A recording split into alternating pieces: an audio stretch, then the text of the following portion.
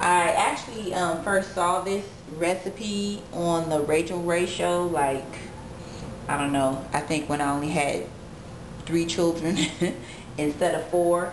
But I found the recipe I found that it came in really handy because we typically spend anywhere from $2 to $5 for like little 14-ounce jars of spaghetti sauce or marinara sauce, and with a family of 6, it's easy to use 2 jars in one sitting. And then you have to like run back out to the store, or you like buying all these $3, $4, $5 jars of spaghetti sauce. Okay, so here are my ingredients. Of course, my trusty olive oil that I'm going to use to saute the onions that I already have cut up. You can put as much or as little as you like. This is like almost a whole onion. I had like a really gigantic size onion. So here's a few cloves of garlic, and I had some leftover fresh herbs. I think this is like thyme and oregano that I had, but I also have some dry herbs. I have some basil here. I have some more oregano. And I have this Mediterranean rotisserie seasoning that I picked up. And even though it's for like lamb or whatever, but it just really adds a different kind of flavor to my red sauces. Of course, my favorite Hawaiian red salt, my lemon pepper. Here's a leftover container of tomato sauce. I'm going to use that up. Here's another can of tomato sauce, and I have a can of diced tomatoes. I have my onions and garlic in the pan, sauteing them. Next, I'm going to add my dried spices to the mix and kind of get that going. But I just kind of want the onions to cook down a little bit before I add my dried spices. Okay, so here's my palm full, and I just dump it in. So I've added the other palm full of spices, and I'm just going to kind of get that going. Let those kind of meld together with the onion, the garlic, and the olive oil. And when this kind of starts to absorb a little bit, I'm going to then add my tomato sauce. I've added 1 box of tomato sauce, and now I'm going to add my 24-ounce can of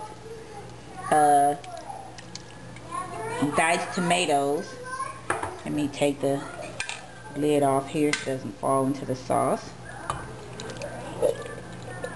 And you don't have to use diced tomatoes, but I kind of like the the fresh, quote unquote, tomato feel of the sauce.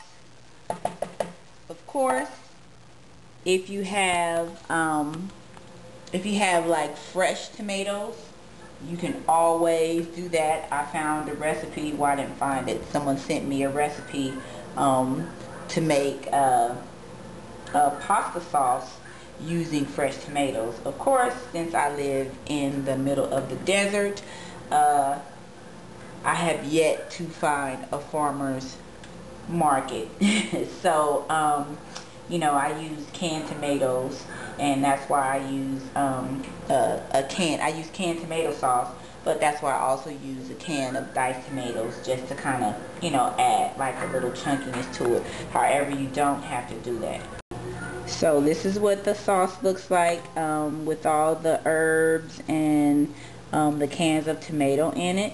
Now what you're gonna want to do, you can turn it down because you really kind of want to simmer it, because I really like to let the sauce cook for a while so that it doesn't taste like tomatoes. I want it to actually taste like pasta sauce. So I'm going to put a lid on this. I salt and peppered it to my liking, so I'm going to put a lid on this, and I'm going to let it simmer probably for about 30 minutes. Of course, you want to check it from time to time because you don't want to burn the sauce and you don't want it to stick to the bottom of the pan. And then we'll be back to show what it looks like after it's simmered. I'm checking the sauce, and it's starting to bubble up and the color is starting to change, and I'm starting to smell it. So I'll probably let this cook. Well, it doesn't really have to cook, but I do want the flavors to kind of mesh together. So I'll probably let that cook for about another 30 minutes, and then I'll let it cool. So typically what I do whenever I make sauce like this, I'll take, depending on what I want to make for that week, but typically I'll take half of it and freeze it so that I can have sauce for a later date. If you want to add some kind of meat product or meat to it, like ground beef or some kind of meat product, like we have some meat product that we use. It's not soy. I really don't know what, I know what it isn't, but I don't exactly know what it is.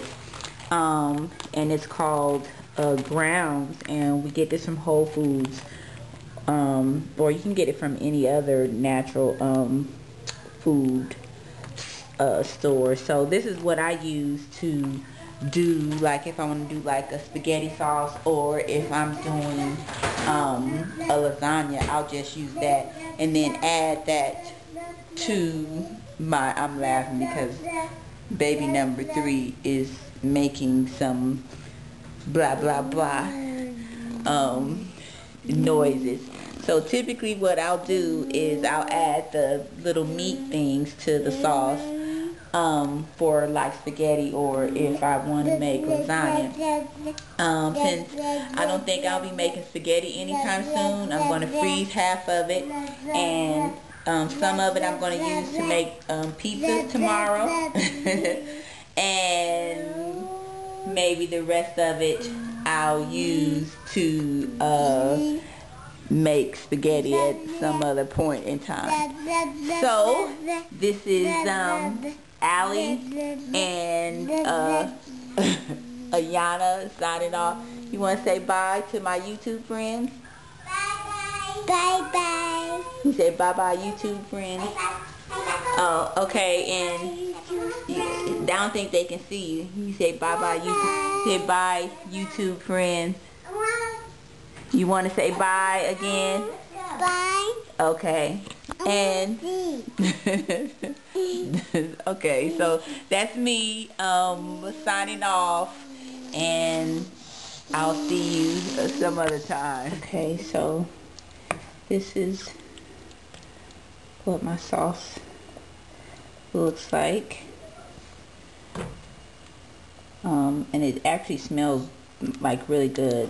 Smells, it doesn't smell tomatoey, it has a very herby smell to it. So once this cools, I'll be able to freeze a big portion of it, and